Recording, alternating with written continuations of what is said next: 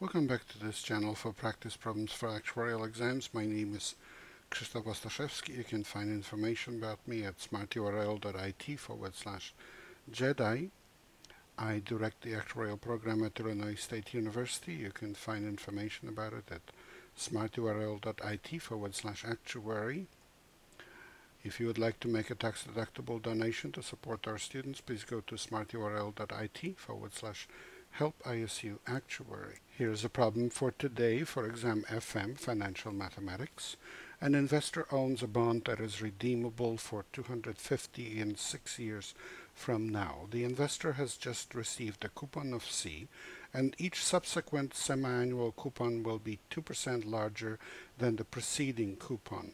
The present value of this bond immediately after the payment of the coupon is $582.53, assuming an annual effective yield rate of 4%. Calculate C. And here's the solution. So the coupons remaining will be 1.02 C, 1.02 squared times C, 1.02 cubed times C, and so on. And the last one will be 1.02 to the 12th times C.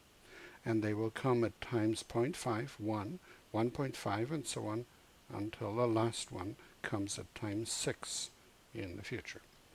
So that present value without the coupon that was just paid, just the future coupons and the principal repayment at time 6 of 250 is just the present value of all these coupons. And what we do here is then we notice that the coefficient of C in the first expression is 1.02 divided by square root of 1.04. And the next coefficient is a square of the first coefficient. And the next one is the cube of the first coefficient, and so on. So if we factor out C, all the terms that have C in them can be combined into a sum from I equal to 1 to 12 of 1.02 over square root of 1.04 to the power I. And it's a partial sum of a geometric series, but doesn't start with 1. It starts with 1.02 over square root of 1.04. So I'm going to factor out 1.02 over square root of 1.04 so that it will start with 1. It will be 1 plus the ratio of that geometric series, so 1 plus r, standing for the ratio, plus r squared, and so on. And the last term will be to the 11th power. 1 plus r squared, r cubed, and so on, up to r to the 11th. And the sum like that is equal to 1 minus r to the 12th over 1 minus r.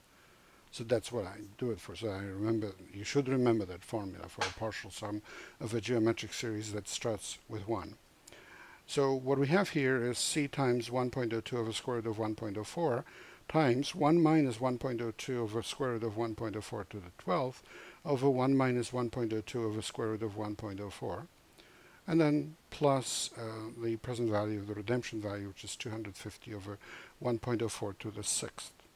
And we just calculate all these numbers on the right-hand side, and this equation becomes 583.53 is approximately equal to 12.015009 C plus 197.5786314.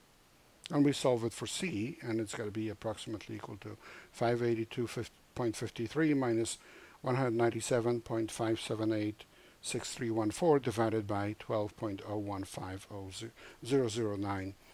And that comes out to be approximately 32.03920731.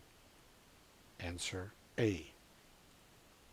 Please remember this is copyrighted material. The problem itself comes from a Society of Actuaries. The solution is mine. Good luck in your studies and good luck on the test.